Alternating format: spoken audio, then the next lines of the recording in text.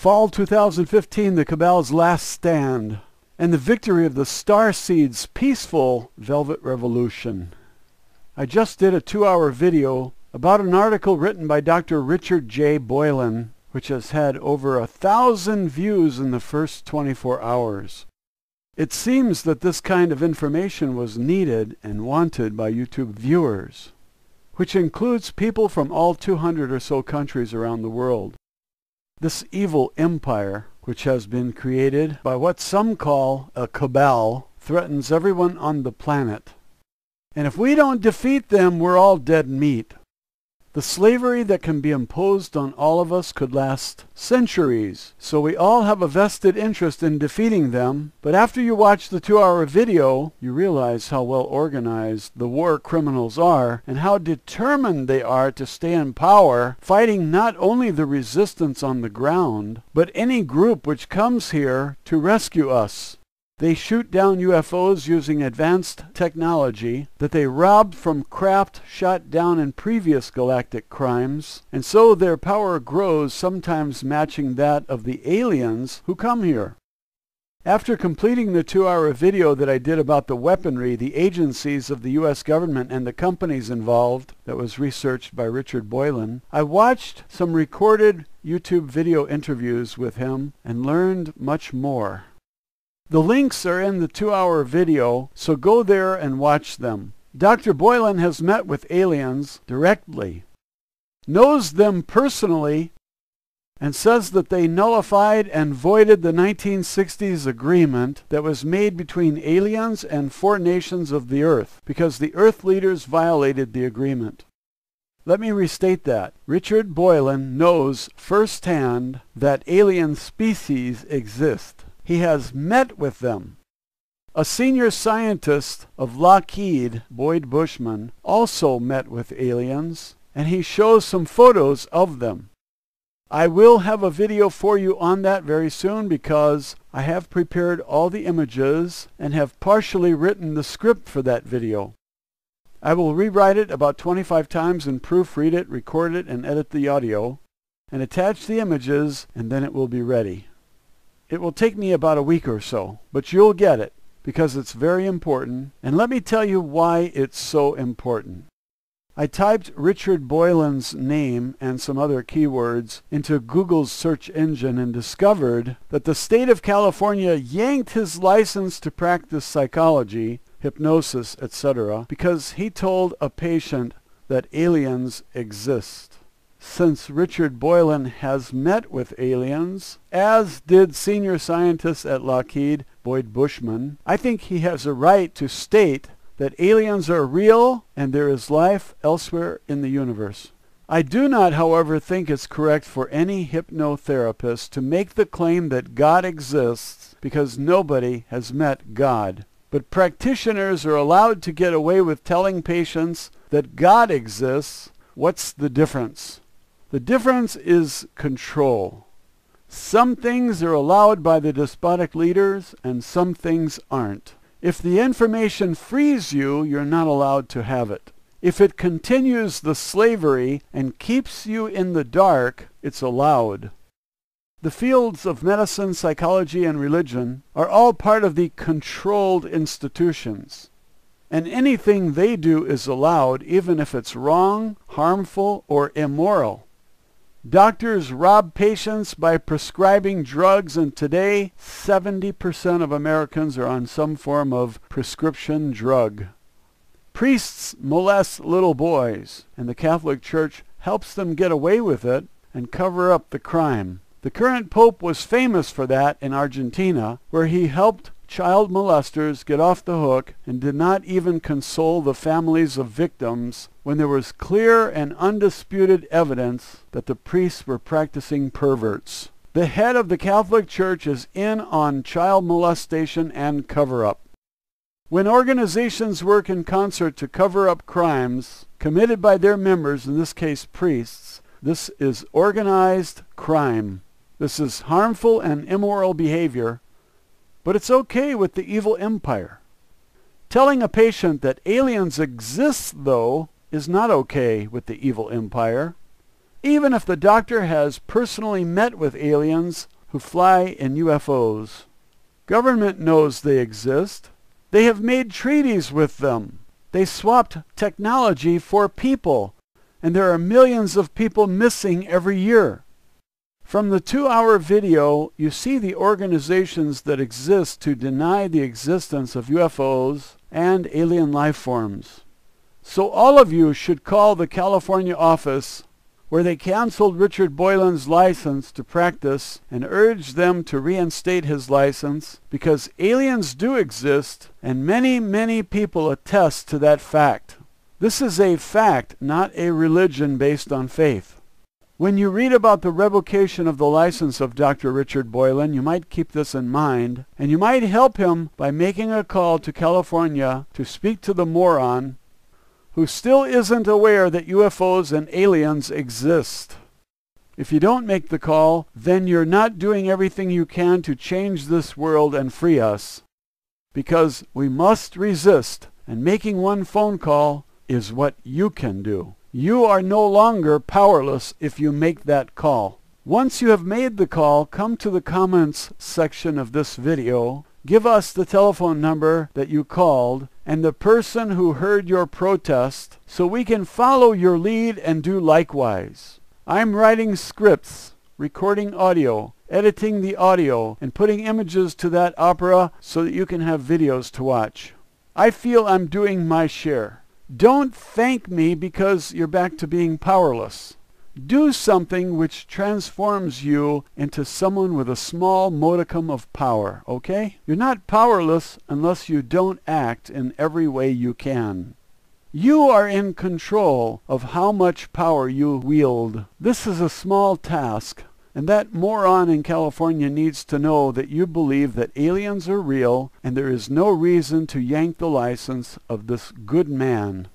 Tell this moron that you have a pretty good understanding of what's going on in the world, and that there are only two sides you can be on. You can either help the people, gain freedom from this corrupt group of dictators, or you can help the dictators.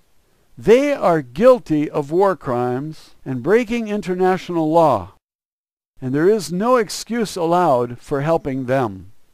Ask this moron what kind of world he is helping to create by supporting the war criminals and the Cabalists. Ask him if his own children will enjoy living under tyranny. This is what you can do to make yourself potent again. Otherwise, you allow yourself to be powerless. Isn't it true that we all must get involved in order to regain our freedom? You're here in hopes that the title is true and that the Cabal is going down in flames. But many who read this title will let others do all the work, and they just want to sit back and do nothing, maybe wait for Jesus to return to save them. If Jesus came back, the Cabal would either shoot down his UFO or have him arrested. So let's try to improve conditions here on earth prior to the return of Jesus. You know what happened to those in a flood who expected Jesus to save them? They all drowned. You know what happened to those in a burning building praying to Jesus instead of using their feet to get out of the burning building? They were all incinerated. There's a time to pray and a time to get the hell out of the burning building. You can thank Jesus for saving your life later. First, use your feet to get out of the burning building. Nobody can afford to gamble on the return of Jesus in this hour of need. You have to get busy and do something. We are now in a burning building. Our Constitution has been set aside while Adolf Hitler takes over the controls on the flight deck. Now is the time for all good men to come to the aid of their favorite alien group, and that would be us humans. Yes, we are actually aliens.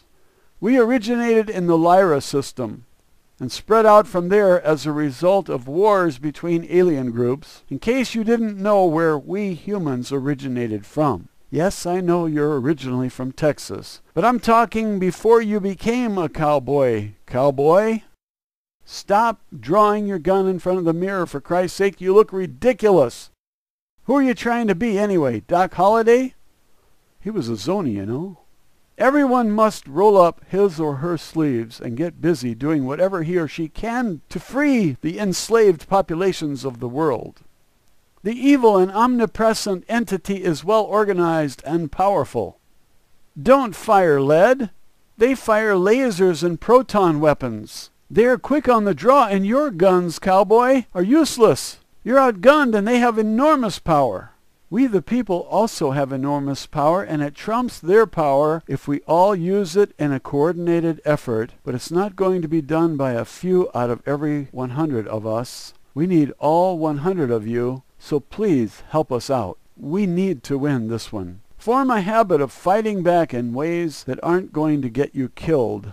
You can make a phone call from your state to the state of California and complain about this license revocation of Dr. Richard Boylan. You can ask the moron who yanked his license why he did it and why he is so ignorant about aliens in this 21st century when we all know that the 1947 Roswell crash is real and it wasn't a weather balloon and crash dummies from 1954. That's what we were told in 1997, and it's another government lie. Philip Corso was an intelligence officer, and he wrote a book called The Day After Roswell. He saw alien bodies and testified to this fact in his book. Thousands of others have seen UFOs, and some have met with various groups of aliens. Ask this moron in California who yanks licenses if he is aware of all the testimony from thousands of people that aliens are in fact more real than Al-Qaeda, the Tooth Fairy, Santa Claus, and Barack Obama's certificate of birth. Ask him what's wrong with his head. Is he in need of some psychiatric care? Tell him that people who can't deal with reality are sick. Tell him to seek help before he hurts someone. He is dangerous. I feel this way because if anyone isn't aware of all the testimony of those who have interacted with aliens in some way, they are really ignorant and naive. They need to wake up to the sea of propaganda if they haven't noticed that we are being fed lies about everything. We don't have to tolerate this. We can protest. You can't protest at the airport when the TSA puts a finger up your ass because you'll miss your flight. But you can protest when you get home, can't you? Are we going to allow them to get away with this Gestapo tactic? Or are we going to kick some ass? I'm more of an ass kicker. How about you? You can write up what they did to you and record it for a YouTube video if you're not afraid of government retaliation. But if you're a wuss and you pee in your pants when the TSA steals your cell phone, your cash, or your electronic device, then you better go along to get along and leave the fighting to us. We drink real beer and we kick real ass. We don't take shit from anybody. We are not going to be anyone's slave, trust me. We're going to kick asses until Jesus returns. So while you're praying, we're going to be getting work done. Now I want to read the article, so let's get to it. I'll have the text scroll on the screen so you can follow along. Fall 2015, the Cabal's last stand, and the victory of the Starseeds' peaceful Velvet Revolution. Starseeds and aware star kids are acting in ways which promote our society's changing into a reformed and transformed one. That starseed revolution will sweep through global society like the hippie revolution of the 1960s, only much more so. The dark energy global control group, the Cabal, fear and resist such change, but their end is coming. The dynamic tension between those of the light and those of the dark side will escalate over several more years into late 2014. Apparently, he wrote this prior to 2014, several years prior. The Cabal will not go down without a fight. That in-game fight occurs at various places on the globe. He's talking about the future, and someone apparently told him about the future, didn't they? I wonder who that could have been. The Cabal will increasingly become scared, angry, and desperate with their backs to the wall. By latter 2015, The Cabal's campaign of escalating resistance to starseeds and other lightworkers' efforts to improve our world will have reached a peak, with them using even more of their Cabal-developed terrorist assets to create disruption through terrorist-like violence, desperately trying to slow down the starseed revolution. The Cabal dirty war against increasingly organized starseeds and other light workers will not be like conventional past wars. Although the Cabal will directly use terrorist violence sometimes, they will more often sneakily manipulate susceptible people in positions of power and influence into creating conditions of chaos, destruction, and intimidation that the Cabal see as more favorable to their survival as the global power group. The Cabal and their proxies may only occasionally use police and military force, but mostly they will rely on using intimidation, bullying, hostile negative attack propaganda, and global disruptions to keep things stirred up and prolong a status quo where they are on top. By fall 2015, enough starseeds and near-adult star kids will have answered the call to join together into a band of light warriors using psychic tools, among others, to resist and defeat the Cabal, trying desperately to stop the starseeds' worldwide societal makeover. Starseeds and older star kids will increasingly be forming themselves into light worker brigades, having conducted training and have gotten down to business. The starseeds lightworkers will rely heavily on psychic skills and tools to counter Cabal attacks and to confuse and subdue their Cabal opponents, who then can be rounded up and taken out of circulation by honest police and security forces. The starseeds and lightworkers will resist and defeat the Cabal using largely non-violent psychic means whenever possible. Their battle cry won't be, but could have been, use the Force, Luke. By conducting a primarily non-violent protest rebellion, People's Revolution, starseeds will demonstrate a new paradigm of how to change oppressive elements in society without bloodshed. All starseed lightworker resistance will be done in accordance with the 11 universal laws and the 11 spiritual laws of the cosmos. Will any star kids and star seeds die in this conflict? By using psychic skills of precognition, intuition, reading others' energy fields, remote viewing, telekinesis, future viewing, etc., star seeds and star kids can keep themselves out of harm's way. Thus, comparatively, very few star seeds and star kids will die in the conflict. One of the challenges will be for the starseeds to develop ways to distinguish lightworkers from Cabal infiltrators trying to sneak over to the lightworker side and pretend to be fellow lightworkers. Starseeds have the abilities to detect such deceit and need to be alert to do so. By latter 2015, the Cabal will have lost. Their global power empire will be in ruins. Starseeds and other light workers will then be free to largely complete the positive reformation and transformation of human society without the Cabal resistance which has held things back for so long. Prepare now and get active for what you will do to help over the next several years to release Earth from Cabal control, to rebuild a renewed society, and thus allow humankind to flourish. Richard Boylan, Ph.D., Counselor of and for the Earth. He has his email address, web page, the city in which he now lives, Diamond Springs, California. He does not want people to call him. He prefers email if you want to write to him. And he encourages people to join his online interactive group, UFO Facts 2. And that's the end of this video. I appreciate very much your watching. See you next time.